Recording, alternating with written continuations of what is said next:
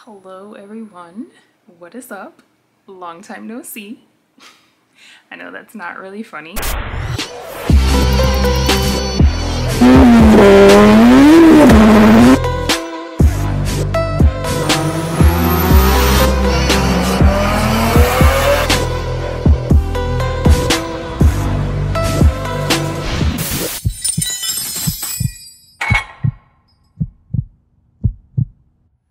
Hey, what's up everyone? Welcome back to the channel. I know you guys haven't seen me in a while, but I have some pretty good news today.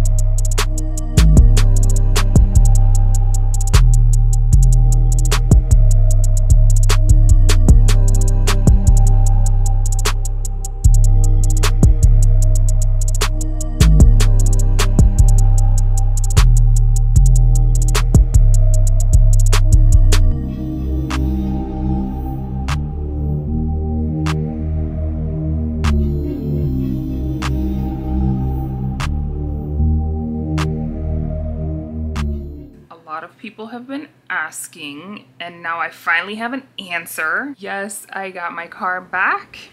Curtis, he did an amazing job on the car. I didn't know that my color could end up being so shiny or reflective. You know, like dark colors like black or like really dark blues, you can see the reflection easily because it's a dark background and so it's reflective. And my color is one of those colors that you don't really get the reflection off of it like that because it's a lighter color.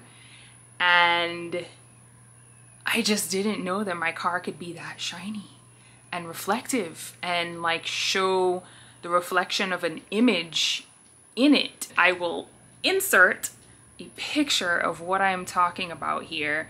Like you can see in this picture the clear reflection off of the car. The reflection off of the car looks like a crisp picture. So honestly, I don't even have footage of me picking up the car. I did film one small bit because I was so impressed with the reflection of the car. So I did film a little piece of me going to the car and you can see the reflection. I am just so in awe of the quality of the paint job. I just want to give a huge shout out and thank yous to Curtis for taking on the job of doing my car, because it involved a little bit more than probably met the eye because there was loads of Bondo in the engine bay that had to be stripped down, and now it looks wonderful and all the cracking is gone and it looks really good. I'm really happy with the way that it turned out.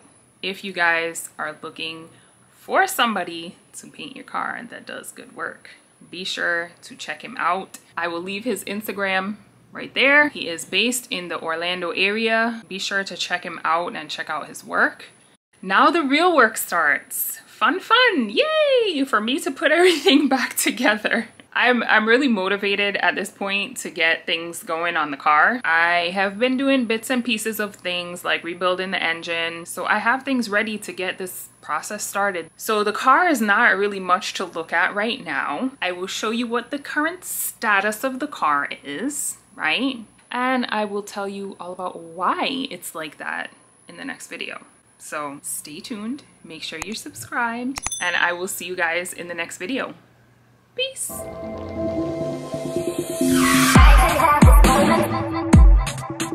the light.